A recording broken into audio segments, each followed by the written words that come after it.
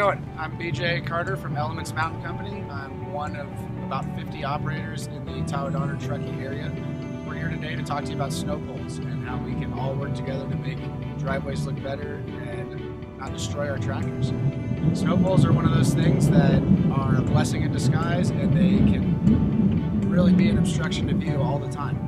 So in the easy years, snow poles are ugly. They're standing up, they're big dangly things all over the properties. They don't look great.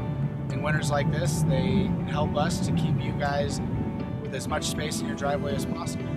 We've got snow poles right now leaning into driveways and hitting tractors and breaking windshields, breaking reels in the blower boxes, and we're asking you as a customer to help us out as much as possible. If you guys have leaning snow poles into your driveways, we ask that you shovel them out from the base to the top and maximize the area that we can plow. This will make everything easier for the remainder of the season and give you guys a little bit more parking. We're here at Donner Lake, a bunch of snow. Hoping you guys are enjoying the snow as much as we are, and see you guys out there.